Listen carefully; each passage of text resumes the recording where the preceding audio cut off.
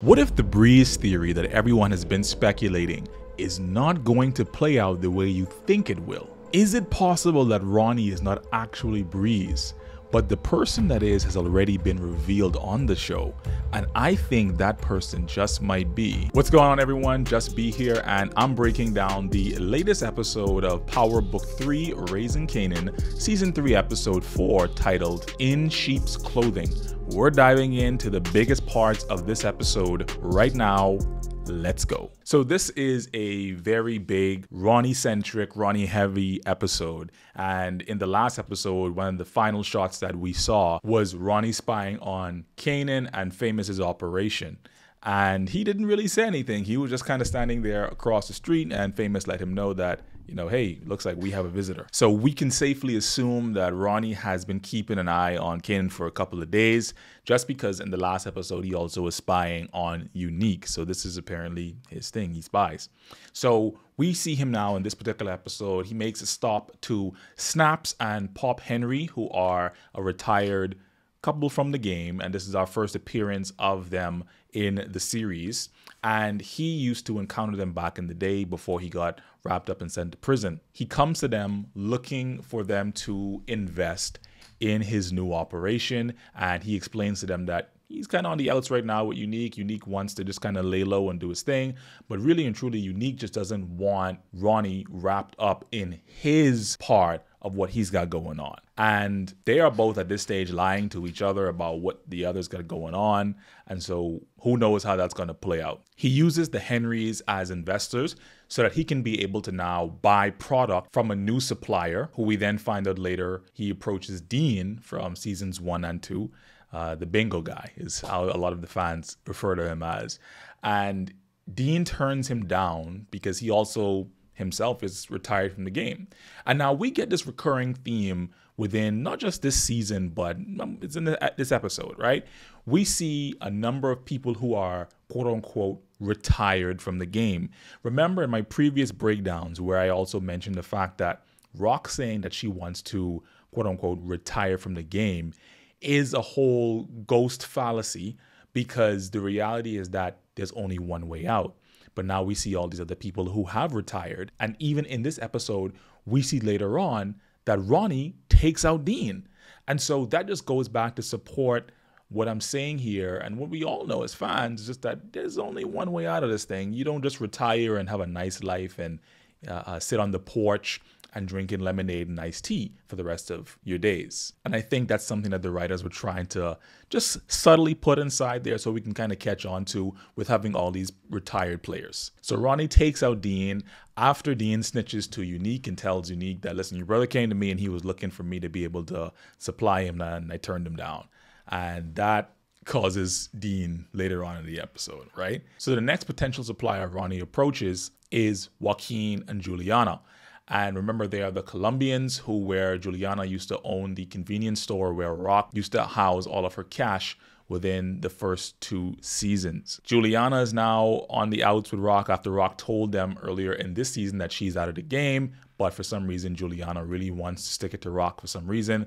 So you see her, even after Joaquin turns Ronnie down saying, we can't supply you, Juliana still turns back and just gives him a look as he's kind of walking off. And that leads us to believe here that it's very quite possible that Juliana is going to circle back and become the supplier for Ronnie's new organization. So let's keep an eye on that. I don't know. I mean, I think that seems quite likely. What do you guys think about that? Let me know what you think about it right down there inside the comments. So Rock buys the Southside Shopping Plaza, and that houses the beauty salon that we saw in the previous episode, and also where they had the young Tommy reference in it as well, and one of the buildings in which she was looking after. And the purpose again for her doing this is so that she can begin to clean all of her dirty money through legitimate businesses, and so she can be fully legitimate and 100% sever all her ties to the game. Her getting set up in one of the spaces now, where she is now approached by Officer Buckley and Officer Rowland, who are dirty cops who also shadow as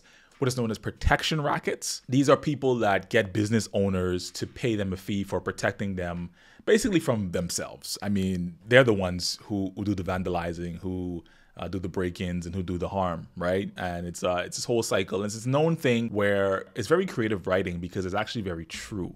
You see this a lot particularly in neighborhoods with higher minority-owned businesses where there are these protection rackets that pop up to go ahead and offer their services. We see this first happened in the Power universe, actually in season 6 of the original Power, when Tasha opened up her kids' daycare and she was approached by some unscrupulous characters who also wanted to do a protection racket. So this is a known thing that happens within these neighborhoods, like I said, with higher minority-owned businesses. But these cops threaten her subtly enough where she gets the picture and know that they are going to be a problem.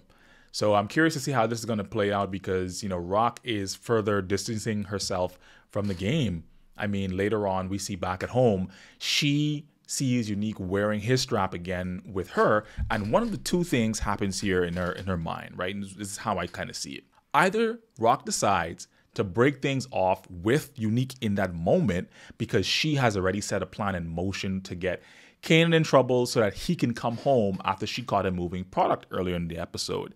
She plans a weapon in his bag, and that in turn causes him to get caught with it at school when going through the metal detectors. And she knew that doing that would cause him to inevitably end up back at home under her watchful eye, just like what she wants. But this is going to cause a further divide between them because, again, it's another situation whereas you went to Famous and Famous took money from you to stay silent and basically betray me. So that's going to cause more of a deeper rift between Kanan and Famous, but also Rock and Kanan as well. It's more of her trying to manipulate and move her way through his life. Hold on real quickly. You guys want to see something crazy? Over 99% of you guys that watch my content are not subscribed. So I'm asking real quickly, if you don't mind, just hit the like button and hit subscribe real quickly. I'd love to keep on giving this content to you guys and lets me know that people actually are interested. Feel free to do that, man. Really appreciate it a lot. Would help me out a long way in growing my small channel. Thanks. Now back to the video. But the second streamer thought I think she had in the moment when she was with Unique and she saw him having the strap was not just she wanted to get away from Unique and everything to do with the game, because I think she genuinely has a liking for him. But I think it's also a reminder that she couldn't fully trust Unique or fully let her guard down with him, just like she was able to do with Symphony. Symphony said to her, I want to be your home. Rock wants to build that home. She wants her son back at home. She wants to have legitimate businesses and she wants to have legitimate love. And I think she understands seeing him strapped was a reminder of a couple of things. Number one, he probably was strapped because of the fact that the last time or one of the times they were together, the Italians burst through the kitchen. So he wanted to be protected and to protect them. It's with this where they mutually decide to end their friends with benefits relationship and decide to go their separate ways, and they were both kind of cool about it. And I don't know if this is really truly over, guys. What do you think? I mean, I'm kind of the persuasion that they might find their way back to, you know, each other. If it's truly a friends with benefits thing, I mean, they'll find their way back maybe from time to time, who knows, right? And then they say goodbye in the way that they say goodbye the only way they know how to. Let me know what you guys think down in the comments. Do you think Rock and Unique are really truly done? Are they going to introduce a new love interest for her or something like that? Or is this just a temporary break and they're still going to be messing around with each other? Let me know what you guys think about it inside the comments. Now, the overconfident Detective Howard is really playing with fire here. Agent Preston Tanner, who's from the FBI, he and his team are stationed in the Southside Jamaica Queens precinct because of the investigation into the Italian mob hits that happened earlier in this season. He partners up with Detective Ogden, who we're introduced to in episode 1, and he's from the NYPD Queens Narcotics Division. They have been sharing notes and have come together with a theory. So they pull in Detective Howard into a room just to get some questions from him, but they think that the whole Crown Camacho story with him being this kingpin with all these connections and enemies is just too convenient. So he tries to support it and throw them off Rock's scent and his scent also, right? But then they hit him with the, okay, cool, sure. Now what's going on with your shooting? Remember at the end of season 1, after Detective Howard was shot by Kanan, he had to cover the whole thing up because he found out that Kanan was his son. But this is a storyline element that was not forgotten. And now that it's come back up, that means that they're letting him know subtly, hey, you're a cop, we're cops, you're detectives, we're detectives as well. When we drop notes like that, just know we're on to something. And so he picks up on that clue. He goes back to Rock and tells her at her home later on that he cannot help her anymore, particularly after he had to help get Kanan out of the trouble at school with the weapon earlier.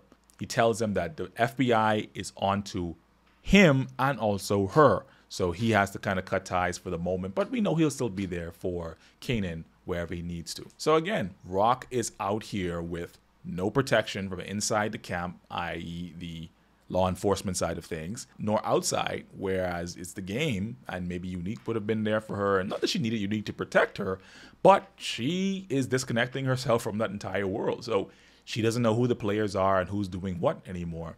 And so now, when these dirty cops come back to her door knocking again, how is she gonna deal with that if she can't deal with it the way that she used to? So I'm curious to see how that's gonna play out with Rock, particularly for the rest of the season. But we know that game's in you. You don't just walk away from the game like that. A very beautiful moment, oh my gosh, guys, was between Kanan and Jukebox. And that really just kind of had me like, wow. He wanted to take her to this fancy restaurant to celebrate her being selected into the singing group. And then we see them just bonding as cousins at dinner. And it's just such a heartwarming moment because they're more than just cousins. I mean, they grew up together. They're like brother and sister. So it's such a heartfelt moment. And it's even more difficult because it's now hard to imagine that when you see this scene and how they say, man, I love you, and I'm so proud of you, and such a genuine, intimate family moment, that eventually he deletes her in the future for Tariq. And it is insane to think about the contrast between this scene and then that scene in the future. But it's even more difficult to see that this Kanan, who, shout out to Makai Curtis, who is doing his best to shadow 50 Cent with his voice. I mean, he gets it really great sometimes, but some other times I just cringe like, eh. It's so difficult to think that future Kanan used to be this decent kid that we see now. And it's going to take some really, really clever acting and some really clever writing for them to convince us that this guy is going to be the monster that we see that takes out basically his sister here, in the future. And so now, guys, I'm starting to see a thread possibly tie together. Here are the early parts of my theory and a possible prediction. I've been very careful with the whole Ronnie Breeze thing so far just because it's really, really early, right?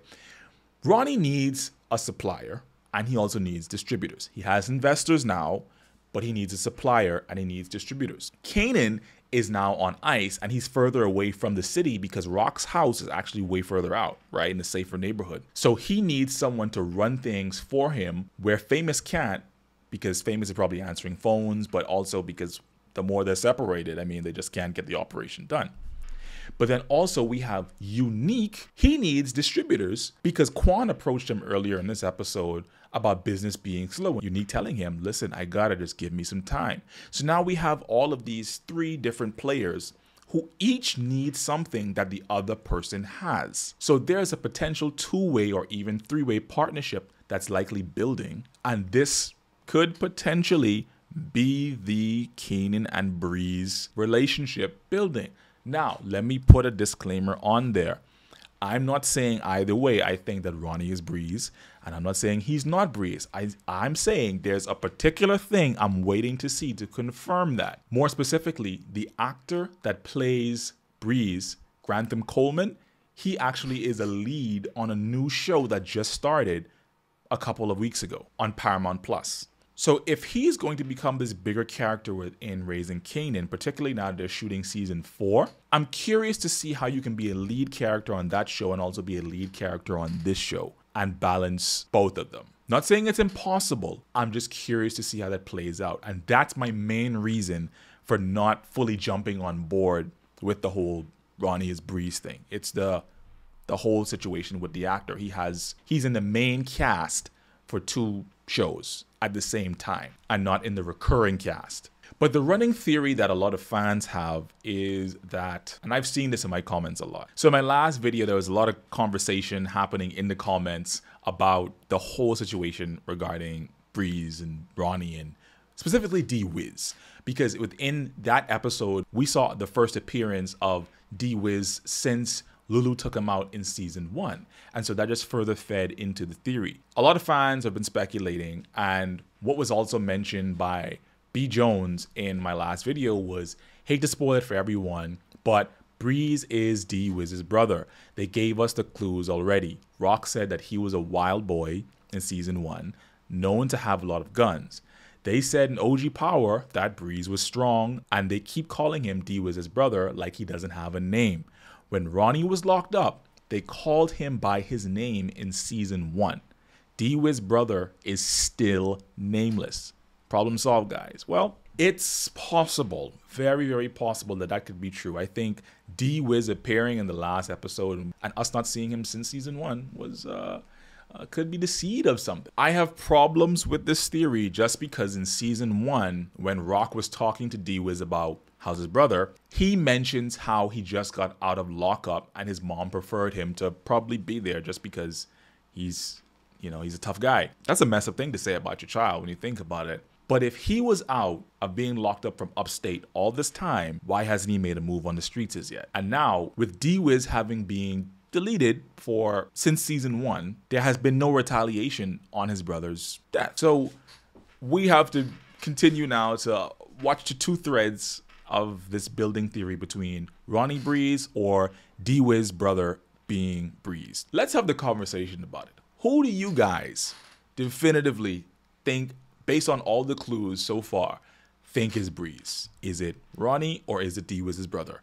Let's talk about it in the comments. That's my breakdown for today, guys. This was such a fantastic episode. It feels like it just gives us so much more backstory into what's happening within the bigger universe that they're building within this show. And shout out to all of the amazing cast and crew who produced the show. I love breaking it down week after week. I'm not entirely sure if I'm going to be doing a breakdown for the next episode because that's going to be coming out when I am going to be on vacation and away from my recording setup. So we'll see how that's going to play out, guys. But I will be back for the one after that if I don't do it next week. Let me know what you guys think about everything in the comments, all the theories discussed, all the points. What do you think that I got right? What do you think that I got wrong? And what do you think that I missed? Let's hear about it, guys. Feel free to like, comment, subscribe. Until next time, peace.